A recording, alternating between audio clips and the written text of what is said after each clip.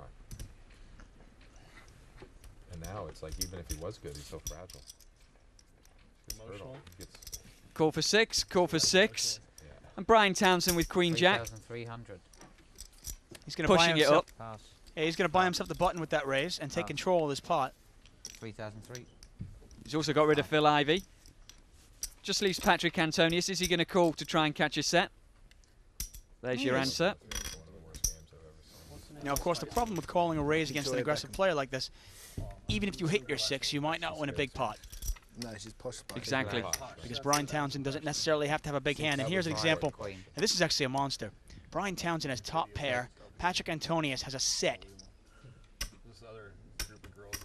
How much money is Brian Townsend really going to lose with just Queen Jack here? And you can look at the percentages. 98% for Patrik Antonius. $8,000 bet for Brian Townsend. We've already seen that Brian Townsend will bet his marginal hands. But what they allow on TV but can he get away from his marginal hands? TV is a lot more liberal in it's going to be Europe. Unusual, interesting to see how Patrik decides to play this. Does he just call the 8? Or does he go for the throat and raise it up?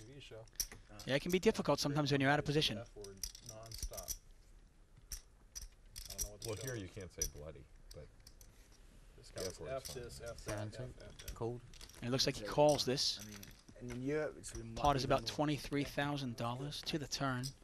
Wait till you go to Germany. King of Hearts. Hearts. They have after like 5 doesn't really change anything. Really?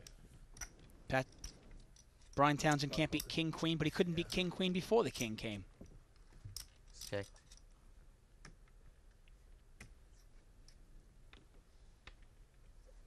Patrik Antonius is really using Brian Townsend's aggressive nature against him. He's checked it, and he's going to let Townsend bet again.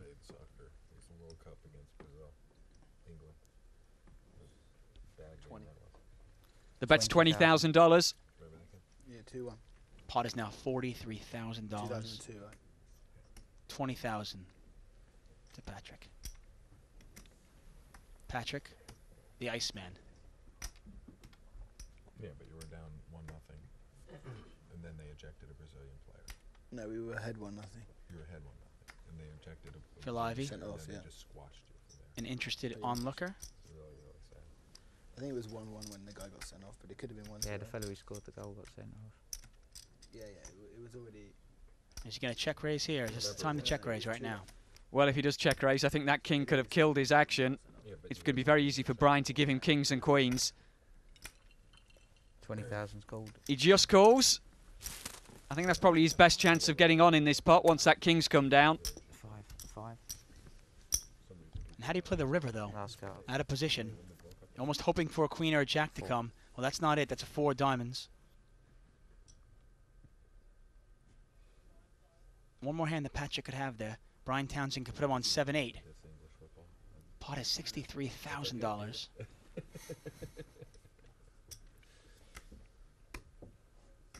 Patrik Antonius trying to decide how to play this. He's going to check it. And Brian Townsend does like to value bet his marginal holdings. It's going to be interesting to see whether he can sniff out his behind here. Looks like he's still reaching for the black chips. Yeah, Brian Townsend, I really haven't seen more than 1 speed. I've seen 1 speed and 1 speed only. And he looks like he has a lot of money there. Looks like he has 2 black chips, I want to say. And those black chips are $25,000.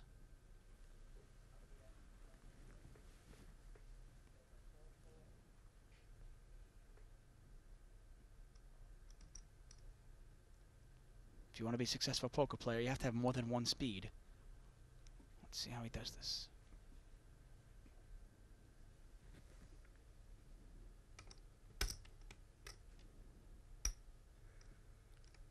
Looks like only 1 black chip. You're right. It's 1 black chip, but a lot of red chips. And it's a $40,000 bet. $40,000 bet into a $63,000 pot. The pot's $103,000. And at this point, if you're Patrik Antonius, do you raise? Or do you put maybe, are you scared of queens or kings? $103,000 pot. $40,000 to Antonius. There's really only 1 hand he can get a call from here that he's in front, and that'd be Queen King. I can't imagine him re-raising this one. Brian Townsend was the pre-flop raiser. He could have pocket queens, he could have pocket kings. And you're probably right. Nothing else would call a raise.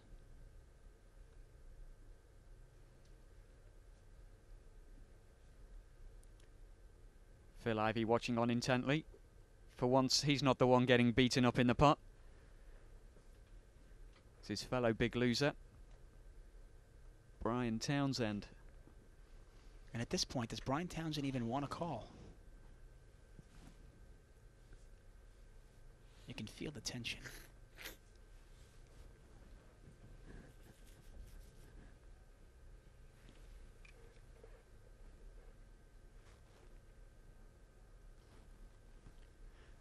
Let's see, do I have cards from Patrik Antonius is not going to fold here.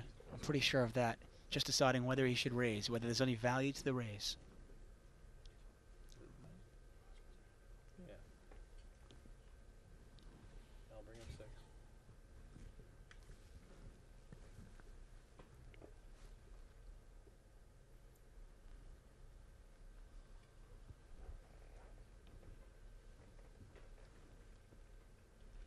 Looks like he's counting out a number of black chips in this pot. That looks like a raise. Yeah, it's a big raise. 150,000. He makes it $150,000.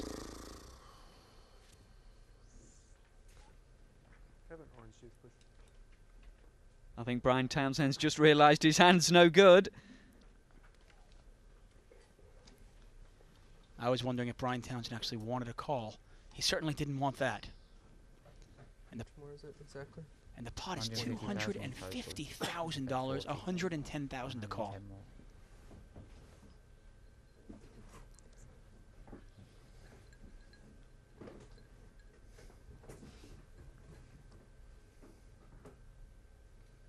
Brian definitely not happy to see the raise there on the river.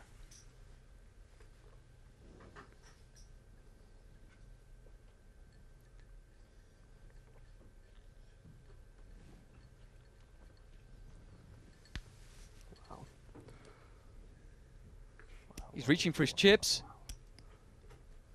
Wow, is he really going to call this? What hand can he beat? What hand would Antonius call the flop with, the turn with, and then raise the river with that he can beat?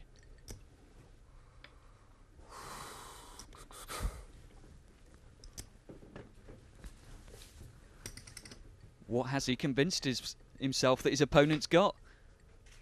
You wonder, he can't beat 7-8, and look at that, he calls! Oh, I cannot believe it. We have the biggest pot at the $1 million cash game. $363,000. Unbelievable. $363,000. Masterfully played. I don't know if I'd have tried to go for the value re-raise on the end. I just couldn't imagine that Brian Townsend would call with a hand like that. He has, and more power to Patrik Antonius' arm. He's just won an absolute monster.